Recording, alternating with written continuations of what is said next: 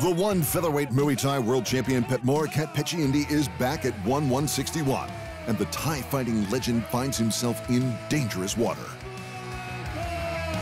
The champ defends his title against the surging prodigy Tawanchai Senchai, who is on the hunt for his first major world title. There's a few guarantees that come with the champ. He'll take a shot to land two more. He loves knees, and his elbows are lethal. Even when his wins are crushing, they aren't always pretty. Against taller fighters, he can slice them open with fight-ending elbows on the way in, or he can simply obliterate them with stunning accuracy, which is what happened to the giant Swede Magnus Andersson. Against shorter opponents, he can utilize his range, patience, and pressure, as he did with the two-time Lumpini champ Pungsiri to claim the inaugural featherweight Muay Thai title. His ring IQ is also underrated, as he proved in his 5-round majority decision victory over the icon Yodsanklai Fairtex, and Yodsanklai gave him hell.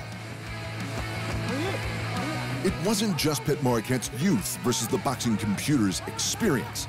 The champ cemented his legitimacy as the #1 guy in the division by outplaying and outlasting the legend. But Tawanchai is coming for his head, and he won't make a fuss about it either. Just ask Sean Clancy, assuming he's back in this universe. It's hard to understand how much power Tawanchai can generate, not just with his kicks, but with his hands too. Semipet felt them both when they fought, and while he didn't go to sleep, he couldn't get his legs back at all, and that fight didn't go 1 round.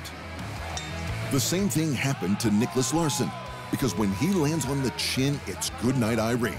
It's a brilliant matchup for the main event, but there'll be fireworks in the co-main too. The light heavyweight kickboxing champion Roman Kryklia is back, but he's not here to defend the title.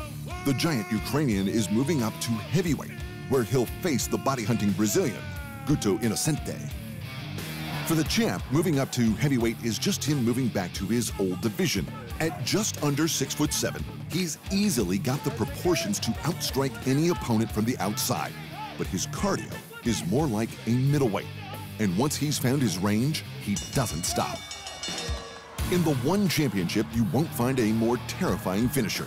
While he tends not to get the one-punch walk-off finishes you might expect from the big boys, if his opponent shows any sign of weakness, he doesn't give them a chance to breathe. That's not to say he doesn't hit hard. He does. It can be hard to watch, and even hear. Let's go! That's it. It's okay. His opponent is a little less refined. Inocente pushes forward and throws with constant power until the ref stops the fight. Or his opponent can no longer stand, and with power like that, it only takes 1 shot.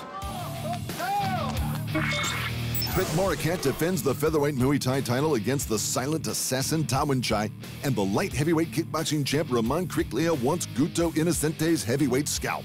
That's all happening at 161 this September 29. Thanks for watching, and remember, if you want more fight sports in your life, just hit the subscribe button.